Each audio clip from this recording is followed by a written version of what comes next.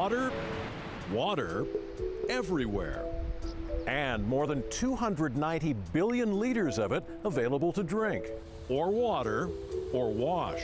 290 billion liters from 3 reservoirs in the Capilano, Seymour, and Coquitlam watersheds. At the beginning of June, they were all full. You know, we are very fortunate in the fact that we have our protected watersheds and we're able to, collect that snow and rainwater and, have it stored in the, high up in the North Shore Mountains, and then it flows by gravity. I think we have some advantages in terms of having to do how do we treat the water and deliver it. And we never get even close to having what could be called a water shortage. So here's the question. Why, every year with all this water available, do we have to go through almost 6 months of watering restrictions? 6 months starting May 1st. We need to make sure that the water that we have will sustain both our uses domestically, around our houses and other businesses, etc., and also that we have enough capacity for firefighting and some other vital needs within the community. Yes, we can keep using more and more water and develop more and more sources, but if we can control that demand, it makes the system that much more efficient overall. Even with watering restrictions, the City of Vancouver says water use in the region doubles in the summer due to lawn and garden watering.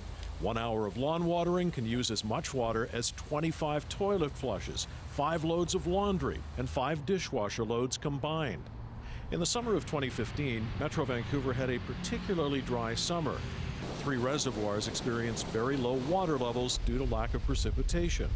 When reservoir levels reached a water level that was below its normal range in July, Stage 3 water restrictions were imposed. Watering lawns, washing cars outdoors, and refilling pools were banned. But what about Metro Vancouver's future water supply? The snowpack is predicted to shrink by 56% by 2050, and by then the region can expect a 20% decrease in rainfall during the summer months. Another 1 million people are expected to arrive in the region by 2050, and there are predictions of a water supply gap by 2030. A project is underway right now at the Coquitlam Lake Reservoir to source more water. There we have a second intake project which will allow us to tap into a significant greater volume of water. And if you look into the longer term prognosis, well into mid-century and beyond, around 2070 or so, then we need to look for additional supplies of source water. As for the sources we have right now, they're adequate. We don't expect the region to ever ease up on watering restrictions.